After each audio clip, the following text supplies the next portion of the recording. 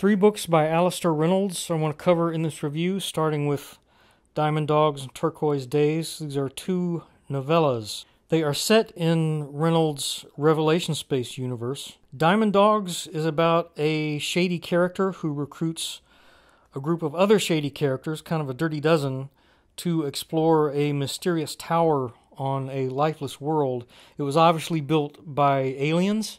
No one knows who, why, how, or when. The terrain around the tower is littered with the bodies of other spacefarers who tried to explore it. It is a good alien exploration mystery, and Reynolds leaves it as an open mystery, and he also introduces some fascinating characters, some of which we'll see again.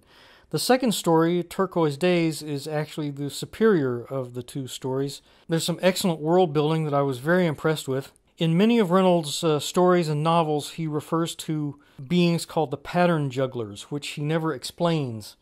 And people who visit the world of the jugglers sometimes return dramatically changed with computer-like mathematical abilities.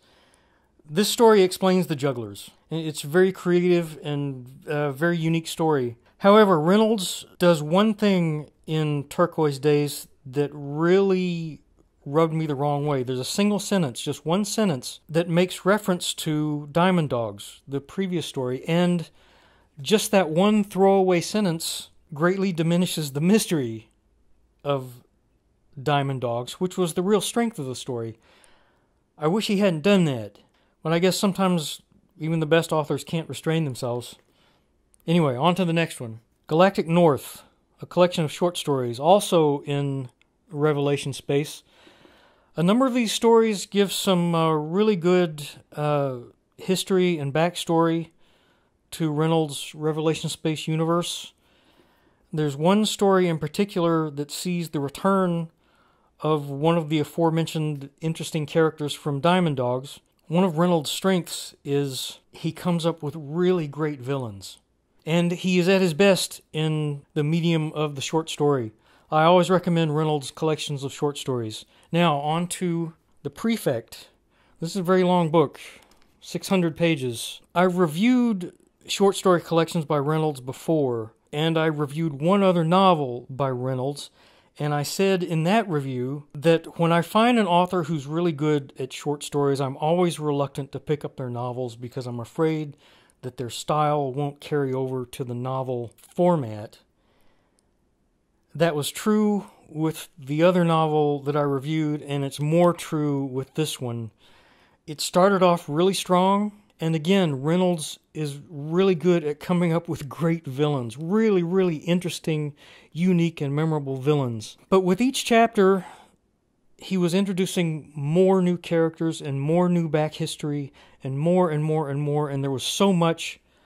I was starting to think, is he gonna be able to give all of these characters and histories and new conditions the attention that they deserve? And the answer is no. He would introduce new characters and new subplots just to forget them or even to eliminate them. And then by the middle of the book, I was starting to feel like this is long. This is getting really long. And then by the end of the book, I had to basically make myself finish it. The lead character in here, the protagonist, is named Dreyfus. So much of this book consists of Dreyfus talking. Dreyfus just talking and talking and talking, and mostly what he's doing is explaining things to other characters, even while their lives are in danger, when there are space battles going on, when they should be running for their lives or taking action. Everything stops while Dreyfus explains things to somebody, and he's usually explaining the entire history of the book that's come before, which we already know. Right up until the last pages of the book, I could skip entire pages because I could see that Dreyfus was just talking. It was just Dreyfus talking and talking and talking. Unfortunately, I can't recommend this. Reynolds, he's better as a short story writer. Please remember to press that like button. It helps my videos get seen. And then subscribe so you can come back next time. I do science fiction book, TV, and movie reviews all the time. And please consider becoming a patron. There's a link in the description below.